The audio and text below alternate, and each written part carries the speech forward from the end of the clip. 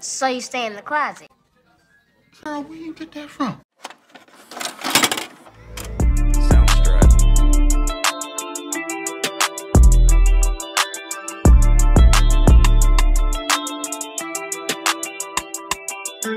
Listen, I can't even begin to tell you how many times I've watched this movie. I would consider Holiday Heart to be a hood classic, as well as a BET classic since they played this as much as they played Baby Boy. And speaking of Baby Boy, imagine watching Ving Rhames play Melvin and then a few months later see him as Holiday. I'm not gonna lie, I was thrown completely off. But when I say Ving put his foot in this role, understand that he did that. Period. But as always, while watching this movie, I noticed some things, and you know it's time to talk about it, so let's get into it.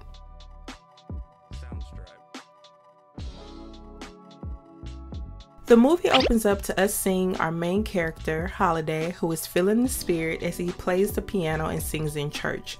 We also see him performing at a LGBTQ plus bar where clearly he is the headliner and has earned that spot, collecting all those good SSI checks, baby. Listen, let's note right here, right now, that Ving Rhames went from playing Melvin, a reformed thug, if you will, to playing this character, and he put his foot in it too. We don't give him enough credit. We then see him go home, and there's some sadness there as he reminisces about when he and his partner first bought the place.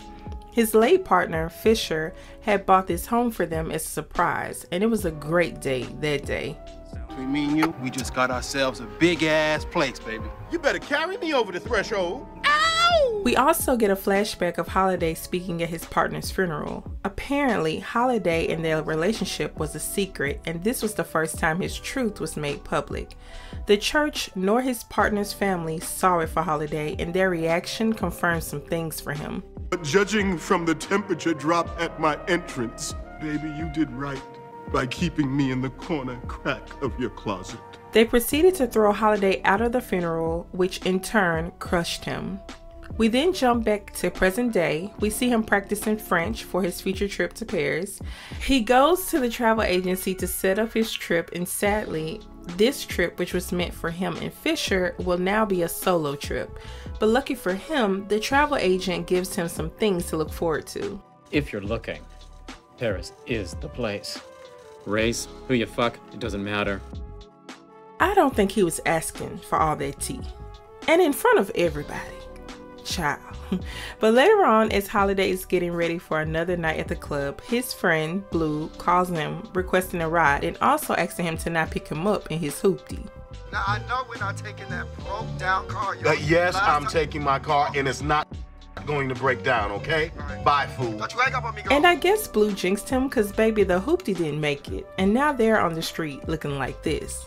Now look at us, just stuck out here in the middle of nowhere. God, you like a sissy with his legs stuck in mid-air, ready but nothing's happening. While Holiday and Blue continue to go at it, they see a young girl come running to the street yelling and asking for someone to save her mom. She walks straight up to Holiday and he walks with her to help while Blue tries to be the voice of reason. Get back over here, girl, she might have an Uzi. As Blue makes a run for it, Holiday goes up to her apartment and helps stop this guy from beating the girl's mom. This is where we officially meet our other main characters, Wanda and Nikki. Listen, Holiday wasted no time setting shit straight. Get your hands off me. Now, come on. Yeah, throw another punch. I want the Undertaker to earn his fee, because he's going to be picking up pieces of your ass all over this damn building. Wanda's boyfriend ends up tearing up her book that she had been working on out of spite and tells them to get out.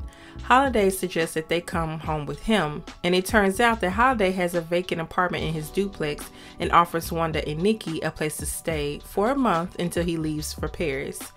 Baby Nikki was so excited about it too, since this was the first time she would have her own room. She didn't even care that it was empty. Mama, I got my own bedroom, But baby, there ain't even a bed in there. So I know. I just make me a pallet on the floor. That's what I usually do. It was then that Holiday knew that this was a special case. And why did Blue call Holiday to check up on him after the fact? Just left him to die. A mess. Anyway, we go back to Wanda and Nikki. Nikki asks her mom if they're gonna go back to her boyfriend. Wanda makes a promise to Nikki that they won't be going back and she's done with the drugs. We see if she keeps that promise as the film progresses, but looking at Nikki's expression pretty much gives that answer away. She's heard it all before. So the next day, while Holiday offered Nikki some breakfast, Nikki lays it all out on the line. You need to let us stay here. See, my mother needs to stay away from men for a while. See, men are her weakness. First of all, hearing her talk like this, it's very evident that this child has been forced to be her own parent. She's very aware. I fully understand why Holiday took to her and Wanda. Nikki was such a smart kid for her age. But Nikki pledges to help Holiday if he lets them stay. I bet she didn't expect for him to cash in on their promise so soon. You ever fix a toilet? Anyway, Holiday gets Nikki a mattress for her room and brings her back to the house where her mother is upset because she had been looking for her. But it's funny how she missed the note that was left for her, I guess. But she completely dismisses Nikki, totally ignoring how excited Nikki was about spending time with Holiday. You would think she would be happy that Nikki experienced some kind of joy, no matter how small, but child, Wanda found out pretty quick that Holiday is not the one nor the two. Just so you know, I don't do fads. Oh, good. And just so you know, I don't do no-count evil bitches who sleep all day instead of taking care of their damn children, okay? Holiday had to go sing some hymns to calm down. So later on, Nikki and Wanda come by to offer their thanks and for Wanda to offer a peace offering. Holiday didn't want any part of the meal that Wanda was offering, so he suggested he does the cooking from now on. But he was curious about one thing. What is it anyway? I don't know. Now, how in the hell are you trying to feed me something and you don't even know what it is? Wanda girl. Child. Anyway, Holiday convinces Wanda to go to church, and you already know she wasn't with it. He also put in a word with another member of the church to get Wanda a job, though she barely got it due to her going off at the mouth. Lady, I do not have a minute. I just gave you 20. In my opinion, you got a nice little shop here, but you'd sell a lot more stuff if you liven it up. Nikki also participated in choir, but unlike her mama, she really enjoyed it. And listen, for this movie to hype up how Wanda wants to be a writer, I expected way more than this. They used to be young and firm, quick to part, and slow to learn. Listen. But we get another montage time of them celebrating Holiday's birthday and taking Nikki to her new school and threatening the principal. Now, I'm delivering her to you as a happy straight-A student with an imagination, and I expect you to return her to me the same way. Otherwise, I can be a nightmare bitch. We even see Nikki's new room. Wanda and Holiday worked so hard to bring her room to life, and I would have loved their room at Nikki's age. I would have never came out. But it's clear that Holiday, Wanda, and Nikki have become a family. But as we've come to know, when things are this good, a turn is around the corner. So we go to Wanda writing this book, and it's a struggle for her. She's so frazzled that she goes lurking in her purse and finds remnants of her favorite drug, and she relapses. We then go to Nikki and Wanda doing a fun little ritual. When it's time to make a wish, Nikki doesn't make one since she feels that life is so good for them right now. But then we get Wanda's wish. I wish that I could stop wishing. I think this was the beginning of Wanda losing hope and therefore going back to bad habits. We fast forward to Wanda, Nikki, and Holiday helping out at the church. As Wanda goes to dump some trash, she runs into her old boyfriend, the one that Holiday beat up earlier in the film. And of course, he tests her sobriety, or what's left of it. She damn near takes the bait, but then... Nikki, what's happening? Nikki looked so disappointed and over it. I think this was the beginning of Nikki starting to lose faith in her mom, or really taking in the fact that things weren't as perfect as they seemed. Now, I'm not sure if they told Holiday, but he knew something was up by the dark vibes after church. Well, maybe they did, because Holiday suggests that he stay and not go to Paris so that he can look after them. Holiday was so selfless, such a good soul. But then Holiday unknowingly leads Wanda to meeting her new beau. When he brings Wanda to the club to see him perform, she meets Silas, a known dealer and the owner of that same club. Now, Silas wasn't as messy as her last boyfriend, but baby, Holiday wanted nothing to do with him. Later on, while Holiday and Wanda are laying down, Wanda brings up how if anything happens to her, she wants Holiday to take care of Nikki. And this was so funny to me. If anything ever happens to me, will you look after Nikki? Girl, just because I wrap my legs around you don't mean you're gonna die. Damn. Wanda knew that the odds weren't in her favor at this point, so she had to make sure Nikki was taken care of. But sometime after, Holiday and Nikki are at the store getting food. Nikki entered herself into a talent contest and Holiday is motivating her per usual. But baby, when they make it home, Wanda comes to the door all flustered. Turns out she had company over. Mr. Silas has officially entered the household and Holiday was not pleased. And Nikki was over it because as history has shown, it was only a matter of time before her mother went down the same dark path she's been down too many times before. Maybe he just lives and deals in his limo, so you don't even have to go anywhere to cop. You can just go in his briefcase and grab what you call your little glass dick. Wanda needed this dose of reality. Was it disrespectful? Yes, but it was much needed. So sometime later, Silas came to the club to talk to Holiday, and when Holiday wanted no parts of the conversation, Silas didn't take too kindly to that. Man, don't ever pull away from me when I'm talking to you. You understand? But why did he have to pull a gun out on him though? But basically, Silas demands that Holiday stay away from Nikki and Wanda since he's the pappy now. Man, I just gotta start taking my fatherly duties seriously because I can't have my little girl being influenced by a man who wears a dress. Do you even know her middle name yet? If she's allergic to anything? But she's your daughter. Yeah, okay. So by the time Holiday comes home, Nikki is waiting for him since she was told that she couldn't see him anymore and she was not losing her Holiday. My question is, how long did it take for Wanda to notice Nikki wasn't even there? She was so careless. That really bothered me. But Wanda talks to Holiday, telling him they've grown too dependent on him and how she wants her shot at a real family with another drug dealer, no less. But she failed to realize she already had that with Holiday. It didn't look like how she wanted it to look, but that's what it was. This is also where we learn Holiday's tragic backstory. So Holiday, at 16 years old, was sent to jail for killing the man that beat his mom. The same mom that begged for him to be sent to jail where he was assaulted by 20 men. Learning this, it was crazy how Holiday even considered helping Nikki that night. Most people with that kind of trauma would have ran the other way. But to conclude their conversation and get his point across, he says this to Wanda. And that child in there loves me. And I thought you loved me, Wanda. I thought you loved me. And this argument gets worse when Holiday takes it a step further after Wanda suggests that Silas's heart is as big as Holiday's.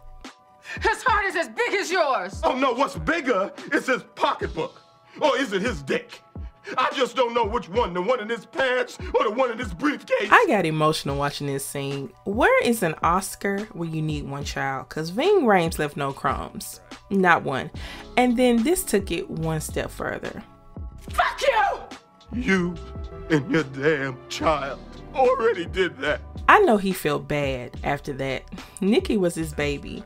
Anyway, Nikki wins the talent contest. Holiday watches her from the back of the building, not making his presence known.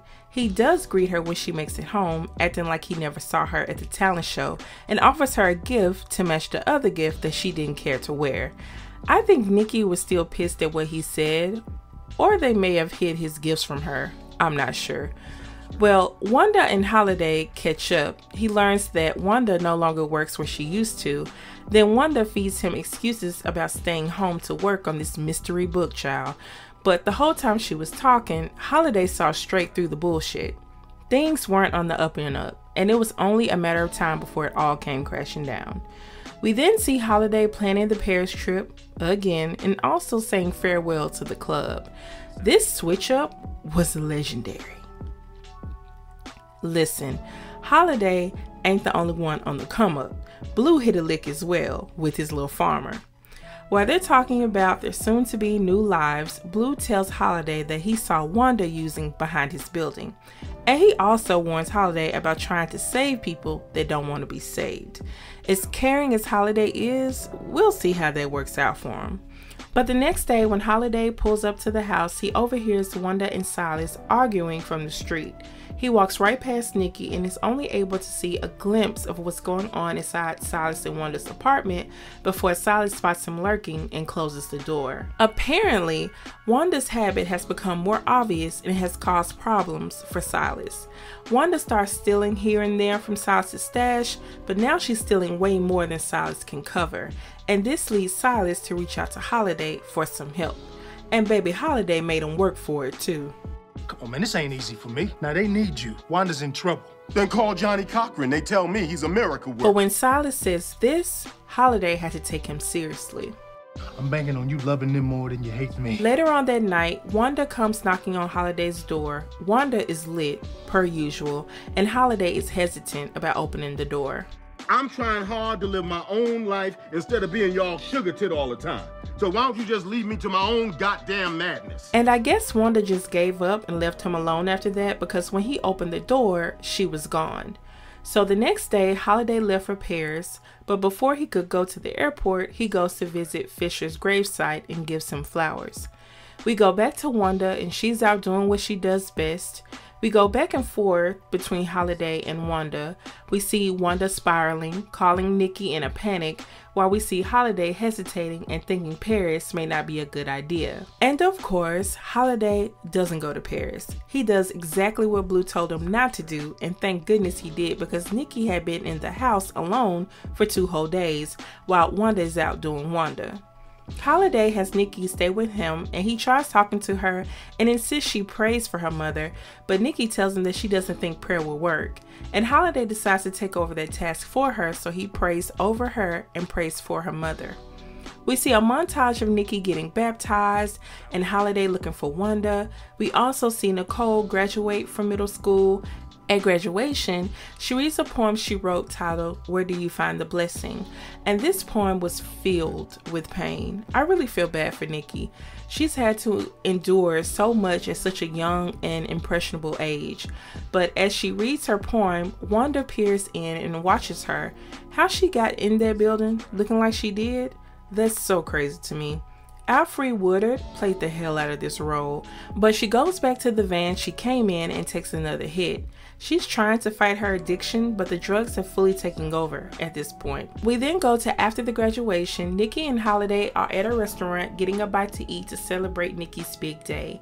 And child, why did Nikki think that this was the right time to ask these type of questions?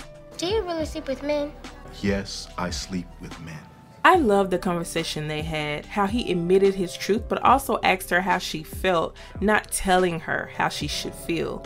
I also loved his honesty and him conveying that who he was nothing to be ashamed of or hidden. But listen, these questions. So are you and me gonna march in the gay parade? Oh, no, baby.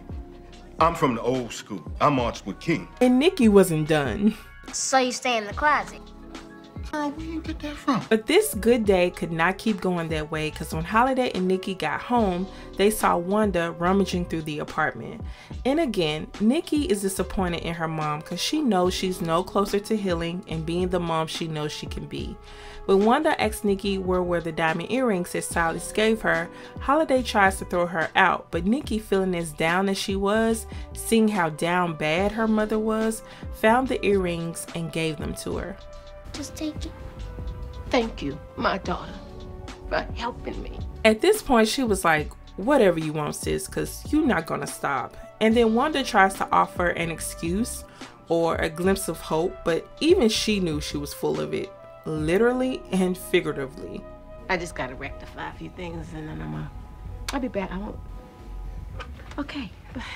When Wanda leaves out their apartment, Holiday tries again to convince her to stay and get help in this scene. It was like Holiday knew her days were numbered, and maybe she did too, because she reminds him that he has to look out for Nikki.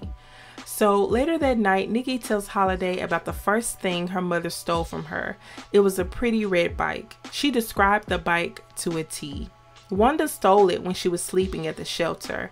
Nikki knew it was her, but didn't call her out on it. She even goes on to say how she used to be the best mom, how they used to go to the library and have picnics, but all that changed when Nikki turned 7 and Wanda met her boyfriend that used drugs, who in turn got her hooked on the same drugs.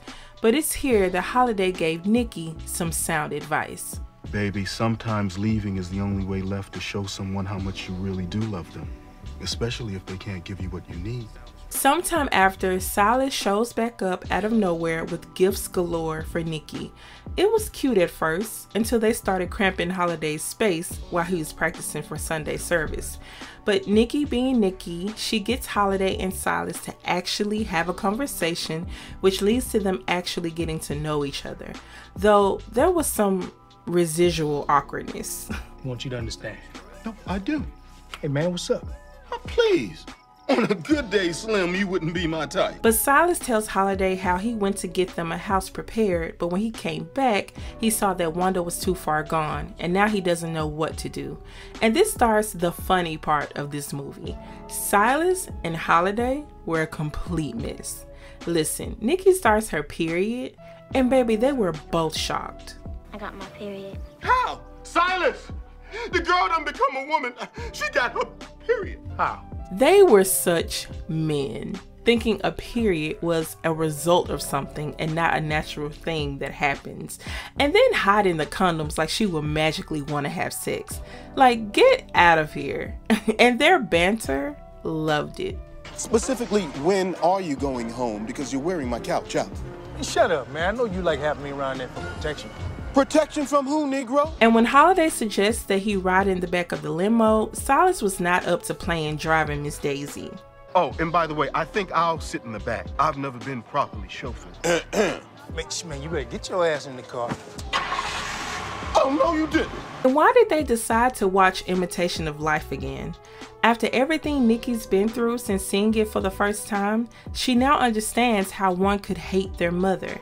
Nikki has officially entered the anger stage. And these feelings don't get better when Silas tells Nikki that he has to leave for a week or two. And Nikki is so over people coming in and out of her life. She's tired of all the lies at this point. But she suggests that she rides with him. And why he agreed to this, I don't know. This was careless and stupid. Nikki ends up getting out of the car and walks the streets trying to find her mom. Now this was careless on her part, because why did you even get out the car? She ends up walking into the night. Silas starts freaking out and tells Holiday, and they start arguing like an old married couple. Eventually, Nikki finds her mom inside a random building, and Wanda looks bad. Real bad. And if things couldn't get any worse, Ricky, a local dealer and pimp, comes up to question why Wanda isn't doing her job. And Wanda is so desperate for a hit that she offers up Nikki. Nikki, he just want to kiss you. You big girl. After she did that would have been it for me. Whatever happened to her would have just happened to her, because she's way too far gone at this point. She's a danger to everyone close to her. After all this, Silas tells Holiday that maybe it's best if he leaves Nikki with Holiday, since he doesn't want to be another disappointment to her. While Holiday insists that he stays and how he and Nikki need him, he still opts to leave. This change prompts Holiday to buy another place so that he and Nikki can have a fresh start. And one night while packing, Holiday notices how late it is and goes looking for Nikki. And he didn't even have to look far, because Nikki was getting grown in her and her mom's old apartment. And you already know Holiday went clean off. But when Nikki says this, Holiday sets her straight. I'm home slaving, trying to fucking pack up my life to give you a better life. But I didn't ask you for a better life. Holiday immediately regretted his actions, but it took him a minute to realize that 2 people, not just one, did something wrong, and he demands an apology from Nikki and gets it. I'm the one owed an apology, and unless I get one right now, you gonna really see me act the queenly fool, and it won't be nothing pretty. I'm sorry, Holiday. Sometime later, Holiday surprised Nikki with a much-needed message. I want you to be able to look in the mirror and see Nikki. not your mother, not your circumstances. And every day it's your job to tell that person staring at you that you love her. And Nikki had a surprising response. This was the first time that Nikki was able to let out her anger and sadness. She had been holding it in for a minute, and though unexpected, it was good that she finally let it out. So now it's Christmas time, and Holiday is planning to give Nikki a pretty red bike like the one that her mom stole from her. But getting this bike was proven to be quite a hassle. Don't have your bike. No, now you really need to arrest that attitude, go back in the warehouse and get my damn bike. By the time I get there, I'm gonna raise all kind of holy hell. Don't need your business. Oh, you really trying to block my salvation, aren't you? And child, Wanda surprises Holiday at the bar. She tells Holiday about the time she stole Nikki's bike. She's high out of her mind, talking the same "I'm gonna get clean this time" talk that they've heard so many times before. And Holiday, being Holiday, is there with open arms. And just when you think that Wanda is going to go home with Holiday and get better, or try to for the umpteenth time, child, she goes outside with a bike and gets spotted by Ricky. He takes the bike from her, prompting Holiday to come and whoop some ass. So while they're fighting, Holiday realizes that things might go too far, and he tells Wanda to get the bike so that they can get out of there. Let me get the bike! Wanda, come on! Wanda, hurry up! But they weren't quick enough, and Wanda gets got. We then see Nikki at her mother's gravesite with Holiday and Silas. Silas has come back to care for Nikki and Holiday. I love them together. Nikki will definitely have a dope life with those two. Trust. But eventually, Holiday goes to Paris with Nikki, and that's pretty much the end of the movie. And here are my final thoughts. I was younger watching this movie. I was at an age where I was aware of how serious addiction was and how it can bring down your life and relationships. I felt bad for Nikki, and I loved her and Holiday's bond. But watching this as an adult, I appreciate Holiday and what he did for Wanda and Nikki so much more. He was an amazing character with such a selfless, kind heart. For him to have gone through such a traumatic experience at 16 years old, all because he was trying to help his mother, to him willingly putting himself at risk to save two strangers, that's big. A lot of people wouldn't take that risk, but he did. I loved how Holiday was unapologetically himself, never ashamed, never tried to shrink. He didn't hide from questions about who he was and how he lived his life. Though he was a total sweetheart and had a protective nature, he wasn't a pushover and was quick to put someone in their place. He always held a space for Wanda, even when she progressively got worse, and always encouraged Nikki to leave a space for her as well. It sucks that Nikki never got to see her mother beat her addiction or finish that book, but what she got in her place, Silas and Holiday, together, I think she'll be fine. I feel for her first boyfriend though. As for Silas, though he was a drug dealer, Wanda was kind of right when she said that Silas had the same kind of heart as Holiday. He genuinely cared for Nikki and Wanda and wanted the best for them, but honestly, a dealer and a former addict had no business being with each other. I liked how he was able to see past Holiday being a gay man and really get to know him. And I liked how Holiday was able to see past him being a dealer and his past disrespectful acts and get to know him as well. I believe they both understood at the end that they both loved Wanda and Nikki and wanted the best for them, and they weren't the enemy. Editing nostalgia here. How about I almost forgot about Wanda? Where they do that at? But anyway, before getting to Wanda, my last note about Silas, and something I forgot to mention, was that it was pretty questionable how he was homophobic at first, I guess. But on the LGBTQ plus bar, he wasn't bothered enough to make money off of them, no. But was he the first to do this? No, and certainly not the last. But as for Wanda, there's no doubt in my mind that Wanda wanted to be a good mother to Nikki. You could see how disappointed she was in herself when she relapsed and when she had to keep making promises to Nikki that she knew she couldn't possibly keep. After a certain point, like when she was rummaging through their old apartment, she started to make another promise and she just gave up and stopped mid-sentence. She always made sure to tell Holiday to look after Nikki for her because she knew the worst case scenario, and she also knew that Holiday loved Nikki just as much as she did. I believe she was appreciative of Holiday and really wanted to be her habit, but in the end, her habit won. I believe Wanda's habit for men came from her wanting to have a family for Nikki, so she attached to men who weren't always good for her. Though Silas turned out to be a good guy, they really didn't make a good match with her being a former addict at that time. Wanda was sick at the end of the day, so I had nothing but empathy for her character even when she made careless decisions. As for Nikki, it was heartbreaking to see her hope for the best and constantly get the worst possible outcome. All she knew for the chunk of her life was her mom being on drugs, getting with horrible men, and her, Nikki, having to clean up her messes. That had to have been a hard life, and I don't blame Nikki for eventually becoming resentful and getting into a little bit of trouble, because a child in her position has to think, why am I not enough for you to want to be and stay clean? But I guess everything happens for a reason, because Holiday and Silas were able to give her what her mother wanted her to have but couldn't give her herself. After all these years, I think I love this movie even more now. But anyway, that's it, y'all. Thanks for watching this review. It will be available on Spotify per usual. Please like, comment, and subscribe, and I'll see you guys next time. There won't be a new video next week, but no worries. I'll be back with a hint in no time. Bye!